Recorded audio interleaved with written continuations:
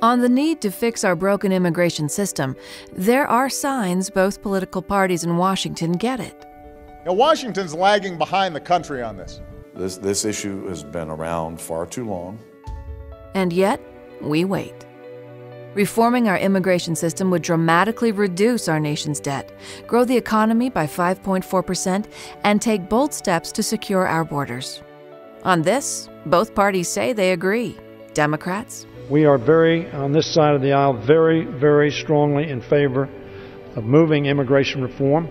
And Republicans. We do want to make some progress in reforming our broken immigration system. And yet, we wait. Americans are tired of empty rhetoric. It's time for every leader to come through on their promise and fix our broken immigration system. Tell Congress the time is now. Fix America's broken immigration system.